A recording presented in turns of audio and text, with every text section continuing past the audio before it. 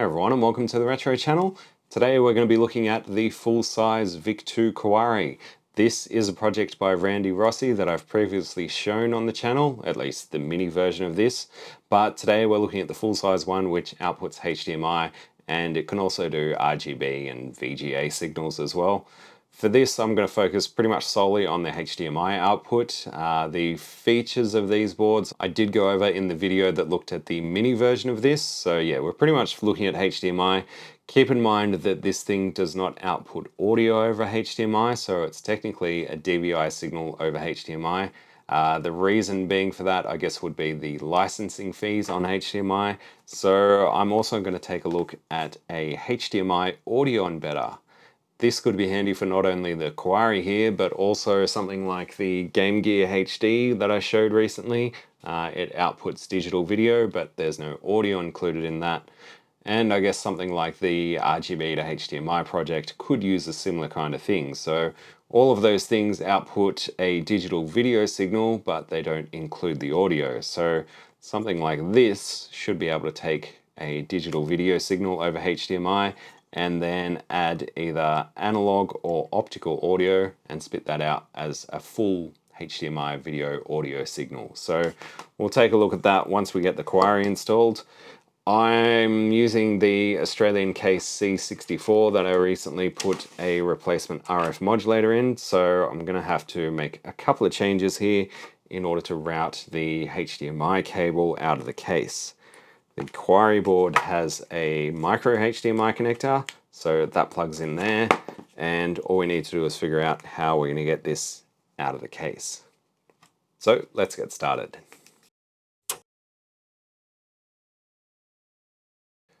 So the reason I'm using this machine again is because I've already got the ARM2 SID in there, which gives me stereo audio output, so I may as well throw some more upgrades at it. I'm still yet to do a kernel switcher and install the hard reset switch from this board, so there's still plenty of upgrades that can be done here, so let's keep going. First things first, I'm actually going to pop out the RF replacement because I want to remove this S-video connector, and that'll give me a spot to route the HDMI cable out of. As I said in the RF build video, removing these can be dangerous because eventually you're going to start lifting pads from the original RF modulator holes. So I'll try my best not to destroy anything, but see how we go. This right here, which is the Luma Chroma bypass, I probably won't use with the Kawari. It already outputs a really clean signal, so it's probably unnecessary in this case. But maybe we'll try it out with the Luma Chroma bypass and also having the Luma Chroma signals run across the main board to the RF modulator, see if there is actually any difference on this one.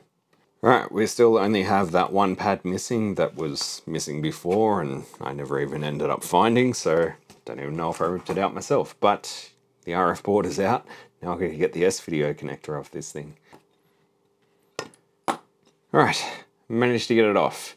Now of course, if I destroyed this board, I could easily order more from our channel sponsor, PCBWay. Yes, on PCBWay you'll find this RF modulator replacement plus a whole lot more, so while you're there be sure to check out their shared projects section. They also do 3D printing, CNC machining and SMD assembly, so PCBWay is your one-stop shop for all your PCB prototyping needs. We thank them for sponsoring today's video. So what I'm thinking with this thing is to use a little cable tie and then have our HDMI connector running out of the case this way and using these previous holes for the S-video output and tying that around here to act as a bit of a strain relief for this thing. Probably should check that this actually fits through the case. Not quite, but it's close enough that we can just trim the edges down a little. I think this case is very similar to the 64C with the round RF hole, so don't know if every HDMI cable is going to be easily able to fit through that either, but certainly on the bread bins they have a much larger hole for the RF, so I wouldn't imagine fitting a micro HDMI connector through it would be any issue. In fact, I'm pretty sure they split in half where the RF is, so no problem there, but the Australian case and the 64C case may put up a challenge. Either way, I'm pretty sure I can just shave down the corners of this thing a little bit.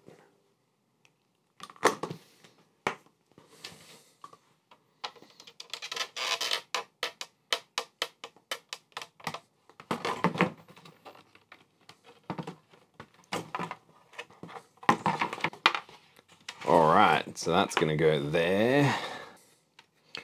This is a tight fit with the smallest cable tie that I've got. Obviously, when I designed this board, I wasn't expecting to have a HDMI output in its place. Cool, so it'll sit something like that. Hopefully I'll be able to tighten this up enough to actually hold the cable. Maybe I should put a grommet there too. It's the wrong trousers grommet. Alright, that should hopefully just help to bulk up this area and hold the cable pressed down to the board. The good thing about not having the S-video connector is I don't really have to worry too much about the height of the RF modulator to line up with that hole. Pop out the old VIC-II. So the Kawari should just fit within this can. I think some machines it's not going to fit in the can properly and you'll actually have to remove the metal around it, but this should be able to fit just over all these little caps here. Just try and flatten them a little bit. Oh, and the Lumichroma thing. We'll try it with the Lumichroma bypassed at first. I don't think it's going to make much of a difference. Obviously it won't make any difference at all for the HDMI output because that's all generated on the board, but for the composite and the S-video output, it may still help. And having the extra socket gives us a little bit more height, so it should make it a bit easier to clear all the components underneath here. There we go. Remember to plug them in, otherwise we'll have no analog video out. Now of course, even without the S-video connector, you're still going to have all the video signals on the standard Commodore 64 DIN connector, so there's no issue with removing the S-video connector from this board. You don't even have to install it in the first place if you don't want to. I just found it a convenience to have S-video straight from the Commodore 64 without having a mess with DIN cables for this thing. Plug that in, give it a little bit of a bend just so there's a little bit of play so we don't accidentally, you know, pull it out through the back, but I think this little cable tie should help hold it in place. Or it might not do anything at all. Maybe that grommet was a bad idea, it doesn't compress down enough. Alright, bad grommet. How'd you go? Ah, I cut the cable tie too. No. Alright, sorry about the little jump cut there. I had some choice words that I wanted to share with this machine off camera. So we now have another cable tie in place. I used this little grinding tool to actually grind out some of the S-video connector holes. So it's not going to make a big deal because they're just ground holes anyway. But yeah, should have thought of this to begin with, I think. Anyway, cable tie is in place so I can now safely strap this down. It's about as tight as I can get it, but it's not moving. The board's moving. Cool. So I think we're ready to see what this thing can do. I just screw this all back into place as well. Right, so I've got the laptop out. I'm just going to run this into this very cheap HDMI capture device that I normally use. So we'll plug that in there. Plug that into the computer. I probably should hit record on OBS.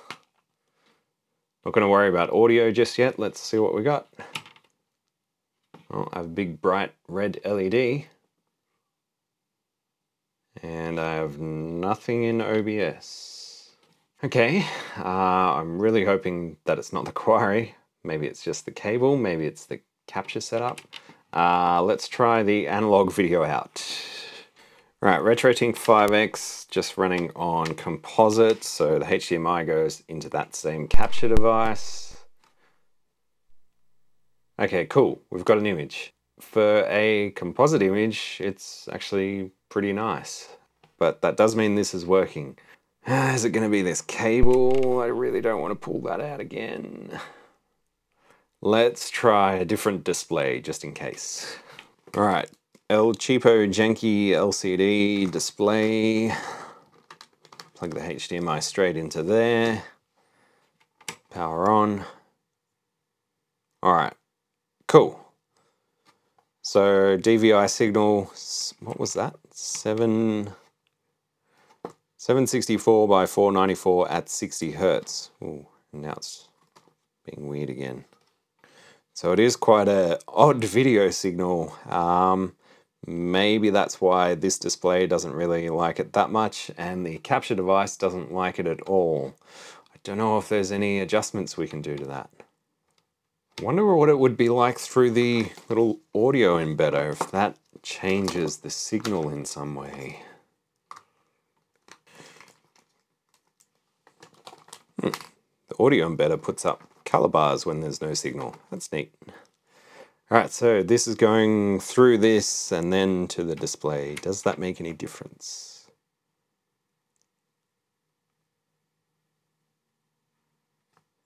Alright, still the same resolution and refresh. But we're not losing sync anymore. Let's just try that without the embedder one more time. And now I get nothing at all. Nothing at all. Is this seated properly?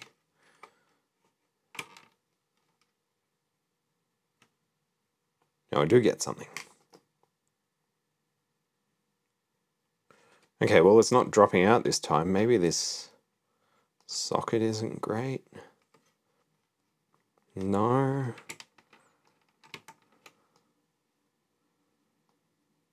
Maybe it wasn't plugged in there properly before. Anyway, let's see if this through the audio embedder works with the capture device. Interesting. No, black screen. So my little cheapo HDMI to USB capture device does not like the signal from the Kawari. Might not be a big deal because it's only one device that I've really tested it with, apart from this thing, and well, that had a random issue, but that could have just been me. Does kind of mean, however, that I'm not going to be able to use the capture device to get this footage, so we might just rely on this little display. So after having a look on the GitHub page, it does mention that certain displays won't be compatible with this, and I guess that cheap capture device is one of them. So we're going to use the janky LCD display. I guess it's going to be good enough for this. So there we go. That is obviously running in NTSC mode at the moment, and the image is a little bit shifted over to the left. Like the mini board, there is a jumper that you can bridge in order to switch to the opposite video mode on boot. So 764 by 528 at 50 Hertz is the PAL mode. Yeah, that also works with this display and also doesn't work with the USB capture device that I've got. Let's hook up this keyboard and take it for a spin. There, and the keyboard does not sit properly over the Kawari. That could potentially be an issue with the Australian case and also the C64C case. Probably not so much with the bread bins because there's more height above the VIC. But yeah, I'm just gonna remove my Lumichroma bypass, which will allow me to remove the extra socket underneath, and that should hopefully lower it down enough to fit the case over properly. In fact, what I just noticed is the Kawari has 2 sockets on it already, so hopefully that will get it low enough. My guess is there's already 2 sockets installed just to clear everything on the motherboard, so that should be low enough, I think. Let's see.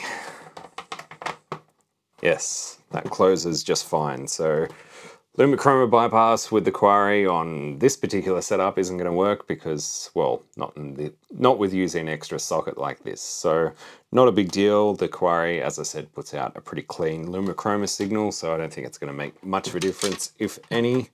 I will need to go back in and just bridge the connectors on my RF modulator replacement just so it passes Lumichroma back through the main board, but that's not an issue right now because we're just looking at HDMI anyway. Alright, sorry about the reflection, mostly from my glasses on this screen, but this is going to have to do. So yeah, looks very sharp. Obviously this is a pretty small display and not a high resolution one, but yeah, it looks pretty good from here. Alright, let's have a look at the config utilities. Again, all this stuff is available on Randy's GitHub page, so always check there first for updated versions and help with that kind of thing. So the Kawari is running firmware version 1.10, which I think is the latest one. And yeah, the utility version, which is the program that's running, is 1.3. Chip model, I'm going to change this to the PAL version by default. Save that. Raster lines.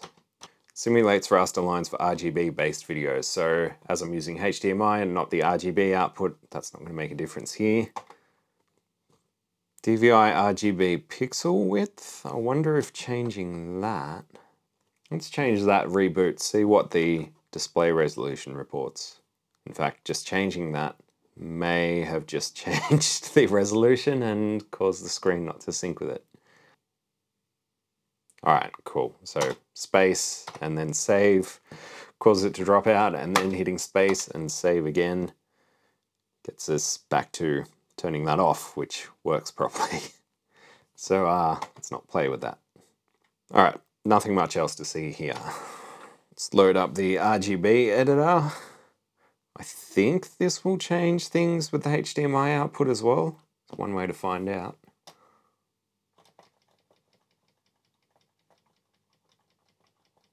Yes, the black is turning red.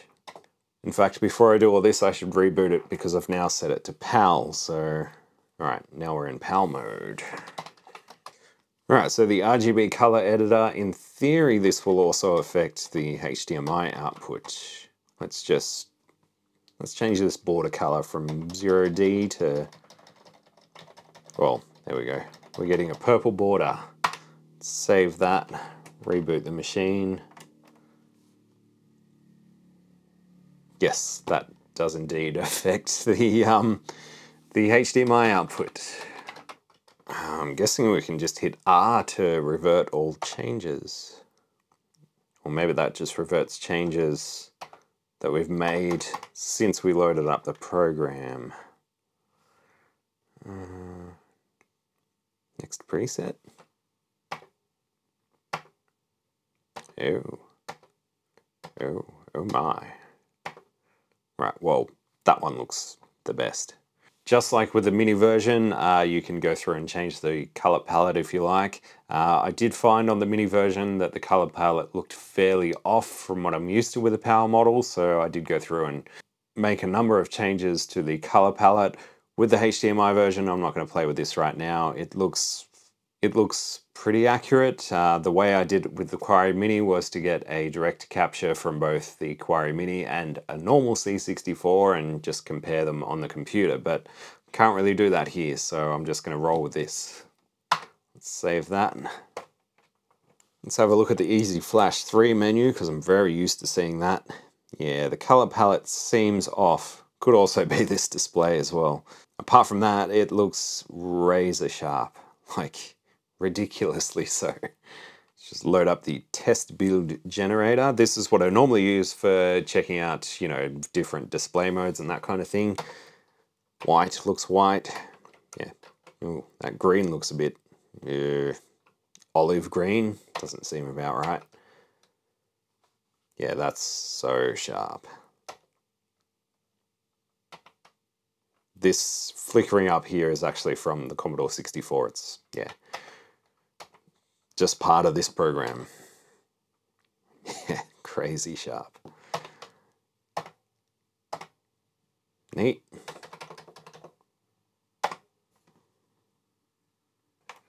Right, well, let's try and embed some audio, see if that works. So with the little audio embedder, we're gonna hook up the HDMI from the Commodore 64 to the input here, and obviously the output's gonna run to this display, and we're gonna feed it audio from this line input, and thanks to my RF modulator replacement, I can plug that directly in the back there. That looks better. So that's coming from the audio embedder. Let's power this on. It should switch to PAL mode. Yes. Now, one thing I do notice is that audio embedder adds some sharpening to the image. So everything has a bit of a halo around it. I'm not a fan of that. User mode, always. Oh, still can't change the sharpness. Oh, I can change the sharpness. Why is that grayed out in the other menu? And is it changing anything? It's hard to tell on this screen. Yes, it does. Okay, so I can just turn the sharpness down, get rid of those edge enhancements. Yeah, look at that. It makes you jump right over it, but if you're actually in the menus, then you can scroll down and change it. Go figure. Noise reduction off. Okay. Right, that looks a bit more natural. Let's see if we got sound.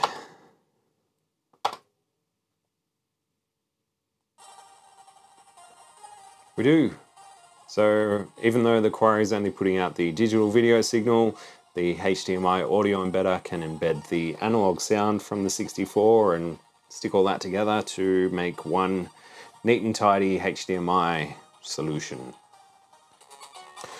It's crazy how sharp that is. I think the Kawari just does line doubling in order to generate the HDMI signal, so rather than 15 kilohertz, it's 30 kilohertz, so it's literally a single line buffer, so there's practically zero lag.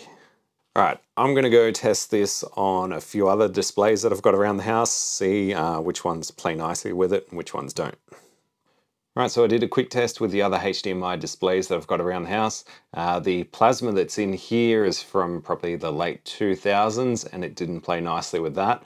But the other TVs that I've got all worked. There's an LCD from mid-2010s that worked and a OLED TV from the late 2010s that also worked with it. So I think just earlier HDMI displays may have issues, but I guess you're not really going to know until you try it out yourselves. So I'm pretty happy that the majority of my HDMI devices worked with this. It's a bit of a shame about the plasma in here, but I can get around that.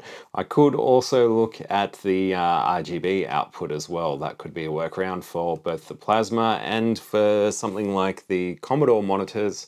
Because they do handle analog RGB, that could be an even better way to get a really clean image.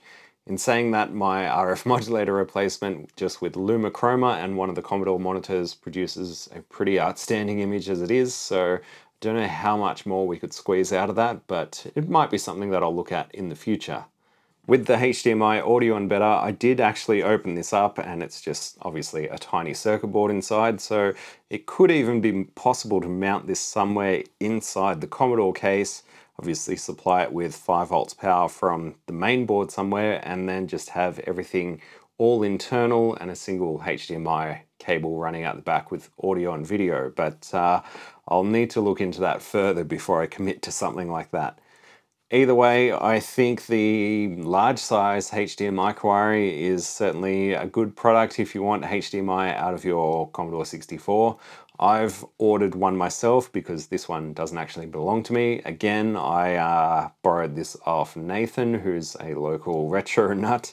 And in between that time, I actually ordered one of these from Video Game Perfection. So I think they're still available there. I'm not affiliated with them in any way, but that's just where they're currently available from. So I've got one of these on the way, plus the mini board on the way, because I've got a few applications in mind for them. So in summary, I'm pretty happy with how this is working. And once again, this is pretty much designed for the long board Commodore 64s.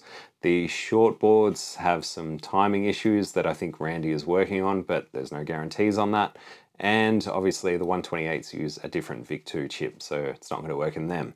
But if you want the highest video quality out of your Commodore 64, this is pretty much the only way to go. Obviously, something like my RF replacement can help with the composite and Lumichroma, even from the full-size HDMI Kawari, because those signals still have to run through the RF modulator. So if you're using the original one, you're still going to suffer from a bit of interference and blurriness with the original RF modulators, and even mine can't work miracles. But it does at least allow a neat place to run the HDMI cable out of if you remove the S-video connector, and of course you've still got the audio output there. But having both of these in the machine certainly makes for a better all-round experience. Again, a huge thanks to Nathan for lending me this one, and thanks to Randy of course for designing the Kawari in the first place. I'm going to play around a little bit more with this thing. Maybe I'll do another video where we look at the RGB side. I guess let me know in the comments if you'd be interested in that kind of thing. As always, a huge thanks to the people that support the channel on Patreon, and if you want to do the same, links are in the video description. But for now, I'm just going to chill out with some Commodore 64 games. So thanks for watching. Bye.